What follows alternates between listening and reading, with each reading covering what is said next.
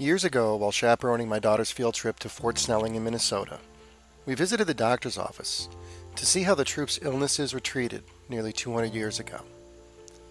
The volunteer presenter explained that in those days, bleeding a sick man was thought to be helpful, while today we know this weakens the immune system and hurts the patient's recovery. I asked a simple question: why would they do that? To which she answered without skipping a beat, "We had no germ theory. We didn't know germs and viruses existed." This is the same in our medicine today, which lacks a cogent consciousness theory, a theory that explains how our thoughts come into being. Everyone has a consciousness, electromagnetic in form. Each consciousness is unique and yet equally capable of what one might call normal function. The key takeaway is that your consciousness is a separate entity from your body. These are two separate aspects which make up the whole, the mind and the body.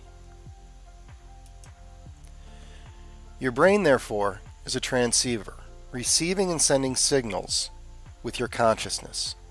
When someone has a brain injury, what has been disrupted is the signal. The consciousness you knew before the injury is still there. Its signal, however, is no longer clear. For children, creating a clear signal is done with routine. These routines create healthy habits with positive outcomes that last a lifetime. Children who grow up in broken homes often lack a positive routine, which manifests as chaotic and destructive patterns, often displayed first by their parents and mimicked further in their lives. It is important to remember that both patterns, a good routine and a chaotic routine, embed the practice in the exact same way. Let's explore the process.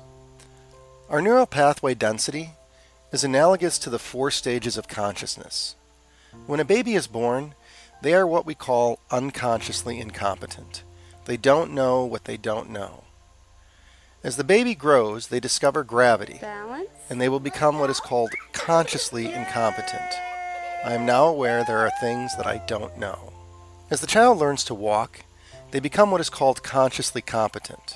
I know what I know when I think about it. At the highest level, we become unconsciously competent. We act with little, if any, thought because we know what we know unconsciously. When you reach unconsciously competent, the brain has a different wiring, which is at the heart of this science. The synapse of the brain is fairly simple to understand. When a signal reaches the synapse, it releases a chemical called serotonin, which is picked up by the other side, and the signal continues on its happy way. Any unused serotonin is then sucked back up by the synapses. It's important to note that these two never physically actually touch. At the unconsciously competent synaptic level, a protein forms across the neural pathway called nectin-3, effectively adding stability and a bridge between the synapses. Because of this bridge, the neurons behave differently in a very important way.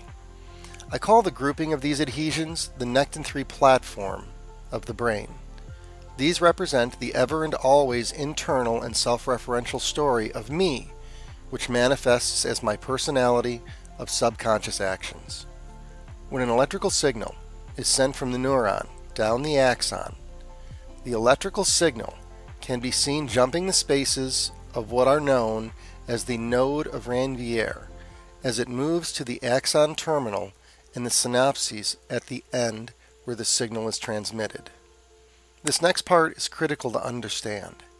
When the synapses at the axon terminal have a nectin-3 adhesion, as the electrical signal begins to jump the spaces on the axon, the nectin-3 adhesion prematurely fires the synapses before the signal has reached it. For an addict, the race to fire the synapses between use and don't use looks like this. Signal, jump, jump, nectin-3 wins.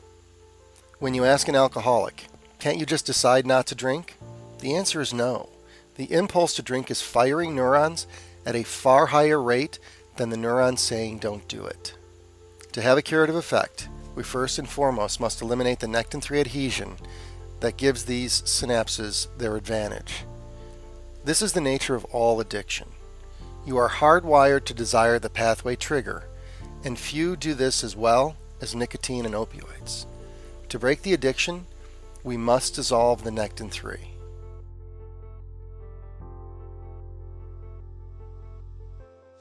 The 1,000-yard stare is an expression used to characterize the state of a soldier after a traumatic event. There appears behind the eyes to be nobody home. In traumatic events, the brain releases an enzyme called MMP9. This enzyme dissolves the nectin-3 platforms of the brain, eliminating the ever and always internal and self-referential story of me. The soldier's brain is flushed, literally, of who they were. In the emptiness, the brain begins to do something vital that we understand. It begins writing the trauma in a new nectin-3 platform as the baseline experience that defines them. Every addiction that follows after that is an effort to deaden the nectin-3 platform we call post-traumatic stress disorder, or PTSD. All of these people have experienced trauma. They all suffer from the same nectin-3 platform disorder. They're not criminals. They're all sick, and we should treat them as such, with compassion and treatment. So how does psychedelic science work, and why? I want to be clear in what this science does for people. There is a healthy consciousness that can work through the trauma if we can clear the nectin-3 signal. When the trauma first occurred, we know that MMP9 was released, accompanied by a low electrical signal, which leaves a person in a disconnected state. This is one method of clearing the nectin-3 platform. Psilocybin treatment benefits can be seen in their contrast to the trauma. When a person uses psilocybin, it will also trigger the release of MMP9 in the brain and cause the nectin-3 to dissolve. This is the feeling of openness that individuals experience.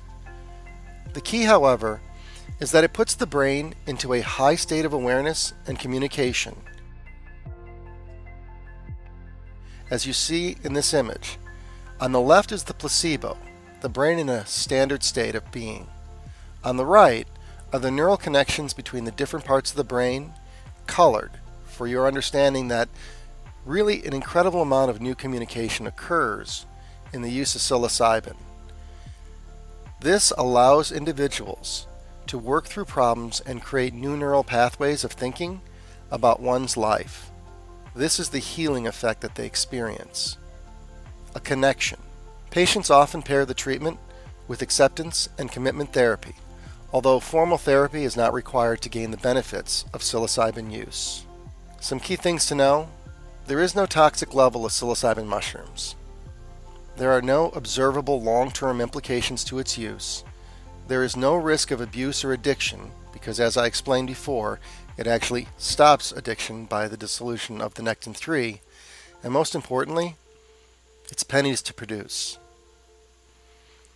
The primary mechanism of psychedelic science is to connect people back to their emotions, allowing a stable and productive consciousness to manifest through.